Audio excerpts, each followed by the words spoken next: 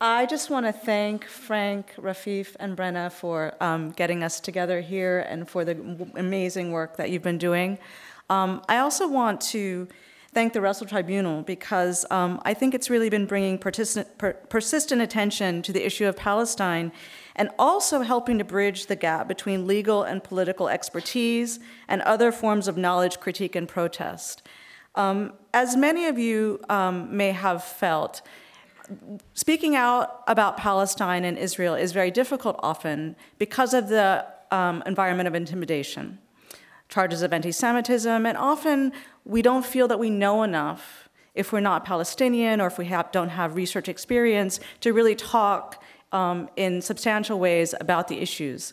And so some people are bowed in the face of accusations of one kind of violence, which has the public reputation of violence, and are forced into positions that are ostensibly nonviolent, which I will be talking about in a moment, as obviously a form of violence.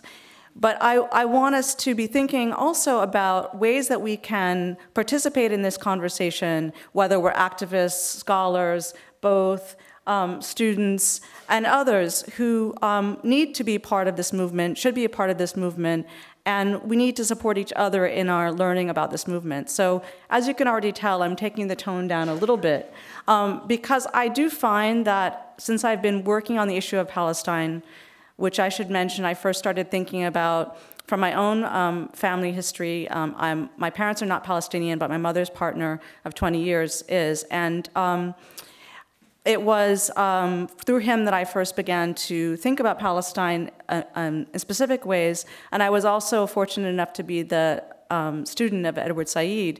So I learned about Palestine.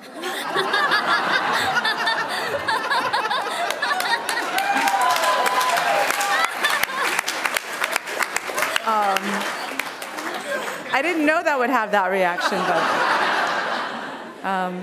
yes, I was deeply, deeply fortunate. And I should say, though, on that note, since you all evidently know who Edward Said was, that I was in a literature PhD program. I went to that program, which at the time did not have such a good reputation, because I knew Said was there. In the classroom, the content of our courses was not necessarily, and I think strategically, not focused on Palestine. It was really along the edges of our life in the academy and really in interactions that Said made possible. And he told me to call him Edward, but I never could do that, except in the emails where I dutifully wrote, "Dear Edward." But anyway, he will always be Said to me. Professor Said would speak to us about various kinds of things, and also sometimes translate materials from Arabic, where a lot of the materials were available and were not yet available in English some 20 years ago when I was beginning to read these materials. So those things were obviously very influential. But for so many years after that, I never spoke publicly about Palestine, nor did I try to give a talk about Palestine. And to this day, these are the most nerve-wracking talks that I give. Because I know that the nature of the conversation afterwards will sometimes be accusatory and certainly will often ask me to speak from a certain kind of expertise. So the rest of my talk is really to think about that question of expertise and what feminists have had to say about that, and to think also about how we might all be engaged. So I want to tell you a little bit about the context of my own involvement. As some of you may know in this room, feminists have been critical of the category of expertise for quite some time. And in fact, increasingly, I don't know what it's like in the UK, but in the United States, we can't hear anything really on the mainstream news about Palestine. We sometimes see a little bit of news about Israel, which seems to ostensibly have not much to do with Palestine. And so it's very difficult to have an informed conversation. It is also true that especially since 9/11, women are hardly ever called upon to be experts on things, and certainly feminists are rarely called upon to be experts on anything that seems to have to do with war, conflict, or other categories that the media choose. So it's been really important for us to be critical of this production of a different kind of expertise and the delimitation of expertise. And I'm sorry, but I did the very bad thing of not turning on my timer, so can you tell me how? how long I've been going so far? I think about 5 minutes. Okay, all right, perfect. It was the Saeed thing that threw me off. In order to think about what kind of expertise that I felt that I could bring to bear on the question of Palestine, I had long wanted to make a visit. And there's been a lot of criticism of solidarity tourism. You know, the idea that you go someplace and just because you witness for 5 days, you suddenly come back and see yourself as an expert. So I'm not encouraging that kind of tourism. Rather, I went on a delegation, which I will explain to you in just a moment, because we wanted to be in collaboration with people in Palestine working on the issues for Palestinians, but also thinking about the broader feminist and abolitionist prison movement. And so it was a journey which was to connect us to people that we had sometimes read, but to connect us also to those that we could not read or could not meet because of their inability to travel, because of the inability for them to finish their educations, or to have their publications available for us. So I became a member of an Indigenous and Women of Color delegation to Palestine in June 2011. Our itinerary was a very compressed one, but importantly, because we were responding already to the calls for boycott, divestment, and sanctions, we didn't enter through Tel Aviv, we entered through Jordan and the Alami Bridge. And of course, if any of you, I should maybe ask, how many of you have been to the occupied territories? Quite a number of you. We can talk about that, but if you've ever been through any of these checkpoints, you know how harrowing it is. Not necessarily for those of us who have passport privilege, but because you are certainly, from the very moment you enter, witness to a whole variety of horrors and violations. Now, what I found most surprising on my visit is what's remarked upon by many people who visit Palestine for the first time. I sort of thought that the political problem of Palestine, from the vantage point of the US, was that the repression was very subtle, and that you would have to be someone who's experienced it, who's been detained, who in some way has seen things through a special lens to actually observe it. What's shocking to those of us who've been is how present it is in every single space of life. There's really no way to avoid this oppression and the occupation. However, I also knew that I had been meeting people because of the fact that the Israeli government has been encouraging especially African Americans and many faculty to come and visit. And I had encountered people who said, oh yes, I went to Israel, and when I would follow with, so what did you think about the occupation, would tell me, oh, we didn't go to the occupied territories, we didn't see anything. It really strikes me that it's possible to bring people on a tour of Israel, but it's also possible for people to not mobilize their own otherwise sophisticated analysis of a system that should be, for those of us who are African Americans from the United States, very familiar in many ways. So those of us who went on this trip wrote a statement following our journey, and I'll just read to you from a couple of passages from that statement. And our statement ended calling, of course, for support of the boycott, divestment, and sanctions movement. I quote, "An extensive prison system bolsters the occupation and suppresses resistance. Everywhere we went, we met people who had either been in prison themselves or had relatives who had been incarcerated. 20,000 Palestinians are locked inside Israeli prisons. At least 8,000 of them are political prisoners, and more than 300 are children. In Jerusalem, we met with members of the Palestinian Legislative Council who are being protected from arrest by the International Committee of the Red Cross and Al-Fam. We met with an Islamist leader just after his release from prison and heard a riveting account of his experience on the Marmara and the 2010 Gaza flotilla. The criminalization of their political activity and that of the many Palestinians we met was a constant and harrowing theme. We also came to understand how overt repression is buttressed by deceptive representations of the State of Israel as the most developed social democracy in the region. As feminists, we deplore the Israeli practice of, quote, pinkwashing. Everyone in here know what that is? Who doesn't know what that means? Okay, I'll spend some time explaining it. The state's use of ostensible support for gender and sexual equality to dress up its occupation. I'll talk about that in a moment again. In Palestine, we consistently found evidence and analyses of a more substantive approach to an indivisible justice. We met the president and the leadership of the Arab Feminist Union and several other women's groups in Nablus who spoke about the role and struggles of Palestinian women on several fronts.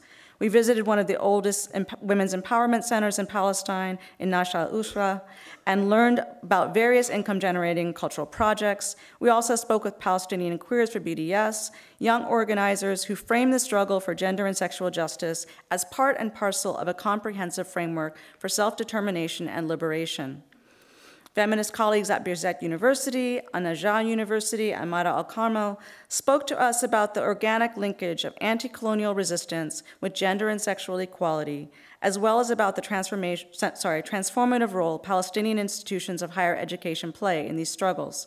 And our statement goes on. But I really want to pick up on the question of feminism and the question of pinkwashing. And since some of you don't know what that means, I want to quote from Haneen Maki and Heike Schotten's piece, which was published in Jadaliyya some time ago.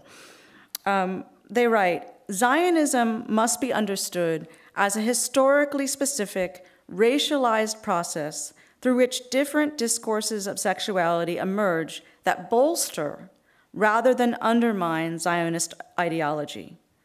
In this context, pinkwashing is a tactic of Zionism and an influential discourse of sexuality that has emerged within it.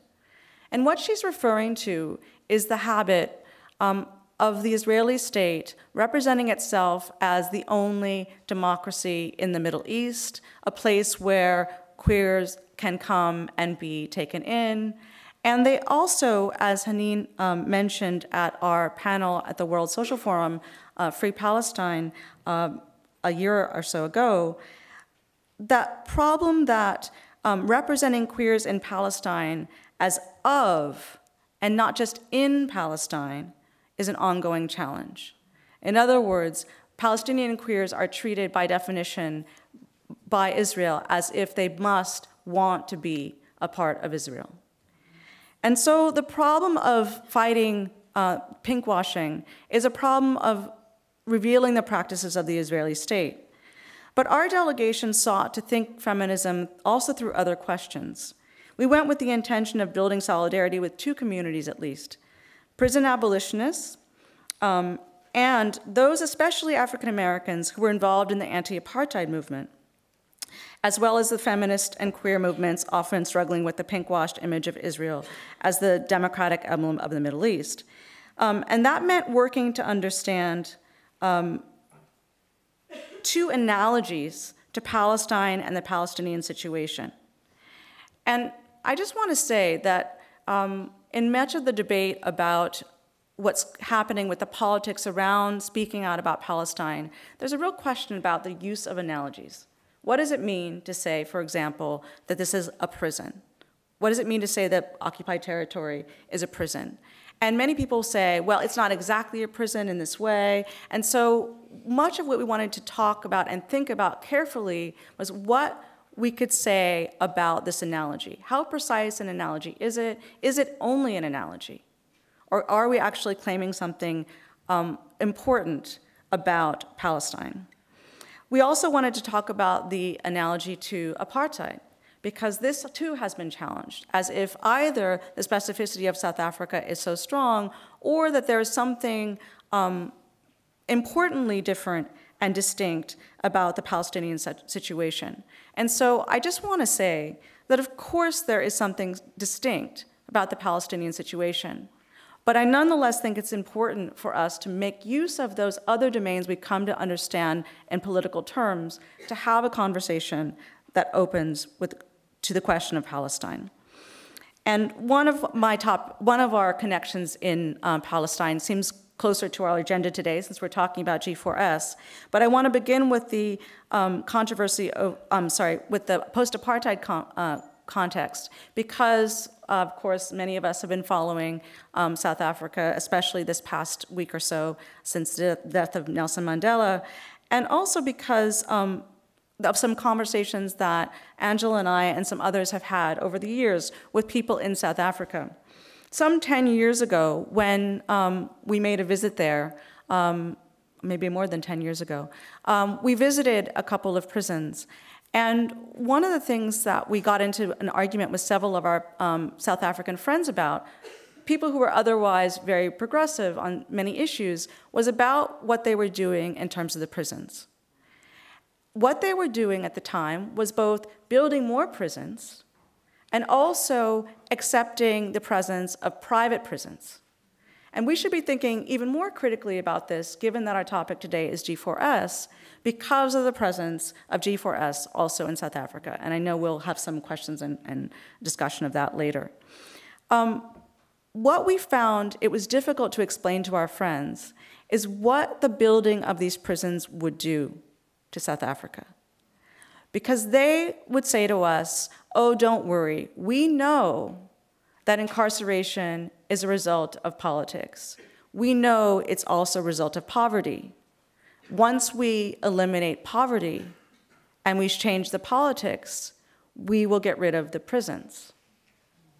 But as any prison activist knows, anyone who's been working on abolition knows, when you build more prisons, you fill more prisons.